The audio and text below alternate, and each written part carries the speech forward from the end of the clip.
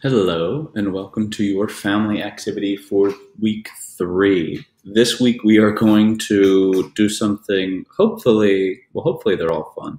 Hopefully this one's pretty fun too, and it can be silly. So I actually kind of took this idea, not kind of, I definitely took this idea from my mom. She is a college professor. She's actually a college librarian, and she did this activity with her workers. And they loved it, and they thought it was really fun. This was when she did it when we first started to have to stay home, and we had to work from home, and we couldn't go to school. So she gave her workers some really fun ideas and activities to do to keep their mind off of having to stay home. The first one she ever gave them, I thought, was one of the funnier ones, and we are going to do that. And I actually did it with my class as well. So what I'm going to do is I'm going to show you a screen of what we are going to do. And what we are going to do is we're taking a toilet paper roll or a paper towel roll, and you're going to make the most creative thing you can out of it. So I will show you some of the ideas that that my class came up with. Actually, I'm going to give you the flip code underneath the video. So there's a flip code for this video. So you can go in, instead of showing them to you, I'll show you the page where it's at.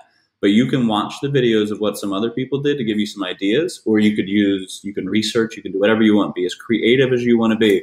But your activity is with your family to make anything you want using a toilet paper roll as the start. So let's see if I can move myself out of the way. Here is the page you are going to be taken to in Flipgrid.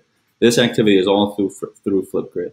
So there are 6 videos up here of people in my class last year, Mr. A's first grade class last year, that made some really cool designs. This one actually my mom did, I think. She had it look like she put her toilet paper roll in a thing of water, and she was fake trying to grow toilet paper. I thought that was pretty funny.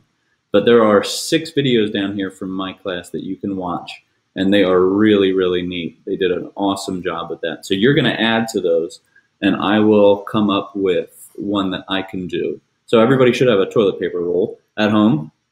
Your activity is to make the most creative thing you can out of that toilet paper. I will actually you can see the code right here, but I will also put the code at the bottom in the comment or in the description of this video. So I look forward to seeing all these things, and I hope you guys are having an awesome, awesome summer.